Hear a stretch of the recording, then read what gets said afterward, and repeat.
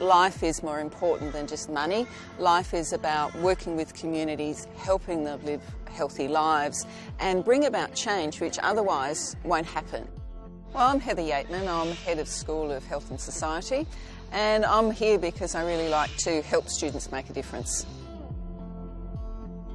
As part of our new social sciences program, we've got a criminology major. So we really need to ask and answer the question, what is it about society that leads people to crime?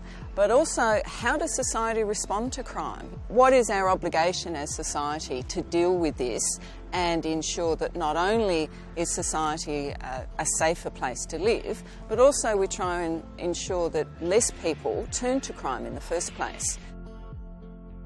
I'm interested in how police engage people who are considered disadvantaged, how they resolve different situations and work with the community to build trust, rapport and increase community safety.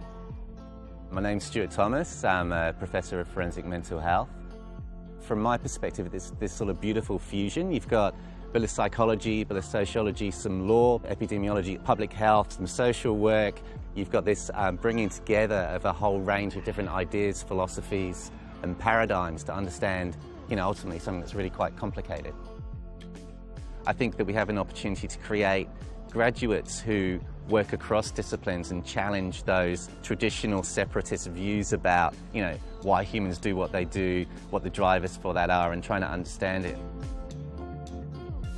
Well, I think young people really need to recognise that they are changing the world. So they need to be thinking, well, they're the next generation. We're preparing them in terms of skills and knowledge to work with communities, identify opportunities, and then take those opportunities to bring about positive change.